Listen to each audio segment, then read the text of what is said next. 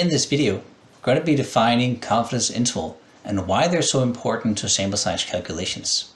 Confidence interval is the backbone for statistical thinking, and understanding how they're calculated will make other statistical concepts easier to grasp. So in my latest video, we defined that x bar, or the sample mean, is not the same as mu, or the population mean, or true mean. We also defined that the sample standard deviation is not equal to the population standard deviation. We then went on to define that we have to calculate some kind of band that we call the confidence interval, wherein we are somewhat certain that the true value lies. So as you might imagine, we would like to have these confidence intervals to be as narrow as possible, because the more narrow these are, the better our estimation will be. So if our estimations are not equal to our true values, what are they then good for? Well, not much really, but you can think of them as the most likely estimate to your true values. So what does that mean?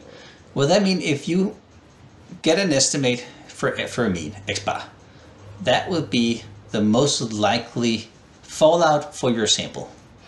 But if you imagine taking an infinite amount of samples, you will have samples that are varying from lower or higher than your estimate.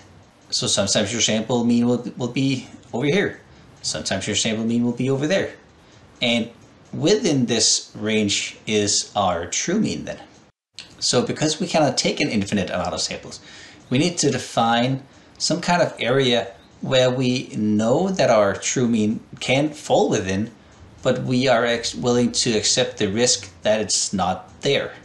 So normally that would say, well, there's 2.5% chance of the mean value to be more extreme than this, and we accept that there's 2.5% chance that the mean value is more extreme than this.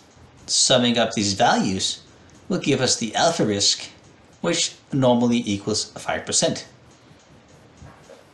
The alpha risk can be something else than 5%. The important part is to understand that if we accept an alpha risk of 5%, we are then 95% confident that the true mean will lie somewhere in between these two values. And we're saying that 5% of the times, our true mean will be more extreme than our confidence interval. Let's look at a more practical example. Let's imagine that we look at a manufacturing process and we've taken out a sample with a sample size of 20, and we need to make an estimation of the mean to see whether the process is within spec.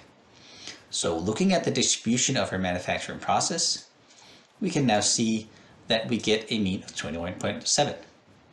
But we know that that is our sample mean, thereby not equal to the population mean. So we calculate a confidence interval where the upper 95% confidence interval would be 23.5 and the lower confidence interval is 19.9.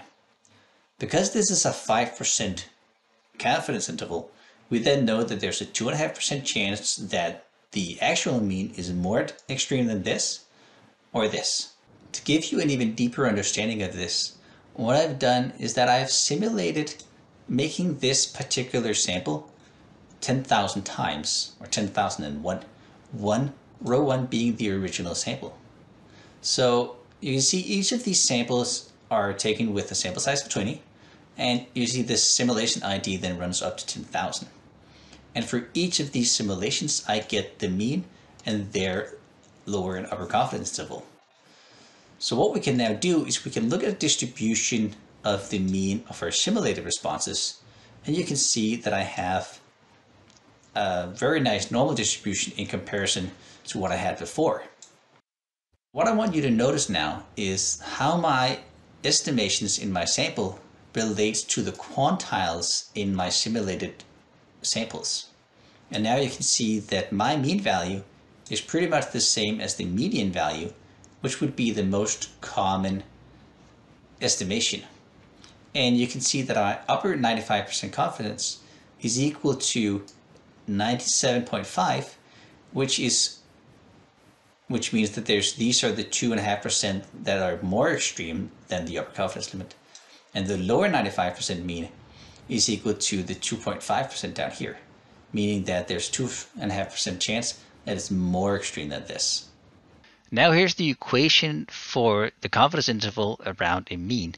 And it's important to look at this equation because it will help us understand what kind of tools we have to narrow our interval. And we can see we have really three things here. We have the student t-test number, we have the sample standard deviation, and we have the sample size. So the student number is dependent on alpha and n as the sample size.